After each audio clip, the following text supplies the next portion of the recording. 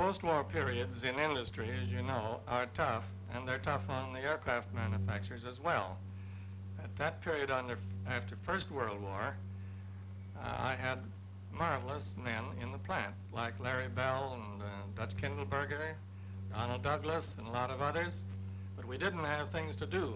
But they didn't mind helping to paint the plan for something to do. So the plant was painted, and the boys then went back to their desks and went about study on our future and how we could sell the next airplane and who to.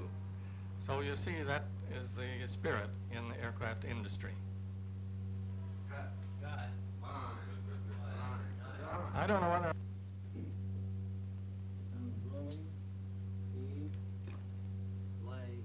Take 93.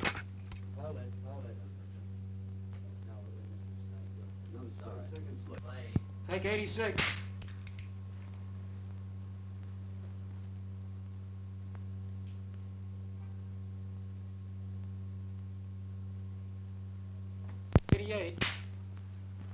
To keep the money up to where it would keep the experiments going.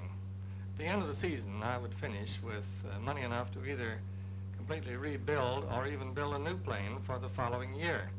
But by the following July, I had spent my money and I would be broke. And except for my constant pressure to sell automobiles, but on July 1st, I would go into aircraft pretty continuously until the season was over. God. Boy, that was funny. Take 89.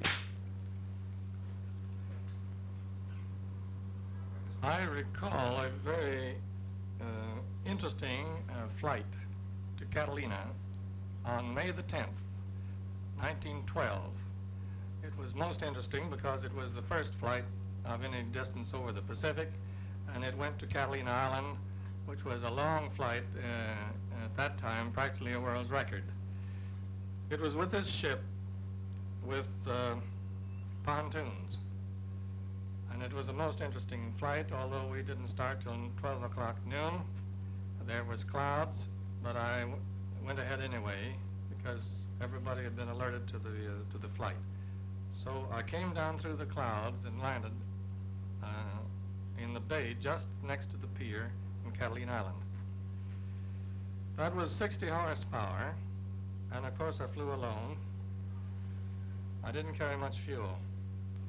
But 25 years later, to the day, I flew in a China Clipper from Newport Bay to Catalina, celebrating the 25th anniversary of this first flight.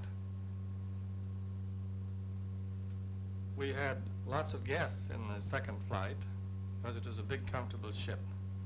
It had been loaned to us by the Pan American Airways people, and I was very appreciative of having a chance to reenact the flight to Catalina, which had been a very memorable flight to me. Good. Okay. I recall also a most interesting experience of my efforts to progress with bombing planes. I was in San Diego in 1913, in the spring.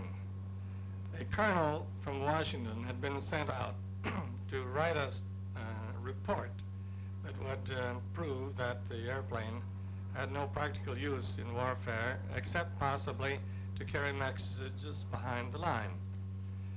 So we undertook some test runs. And in this test run situation, we had a sight with a vertical hair given to the pilot, and the crosshair was given to the Signal Corps lieutenant who was flying with me. We had devised it there on the field. It was my job as pilot to run the vertical line through the target.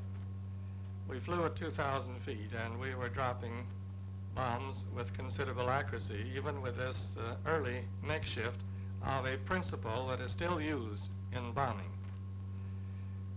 The bombs were so successful that this colonel became rather enthused over the possibility that with development there could be some bombs dropped.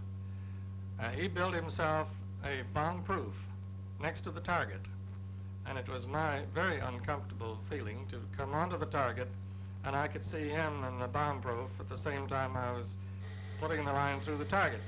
And I was hoping that none of these shells would be disastrous, but fortunately they all landed on the target side of the bomb-proof. As you know, the progress in bombing from that time on has been pretty fast.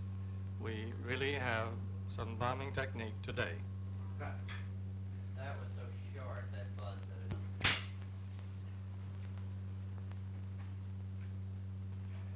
You remember that bomb testing experiment in San Diego a while back. But in 1921, we had another incident very similar, but on a very much larger scale. At that time, there was controversy about the possibility of aircraft bombs ever sinking battleships or other warships. And General Mitchell had made a lot of predictions of what could be done.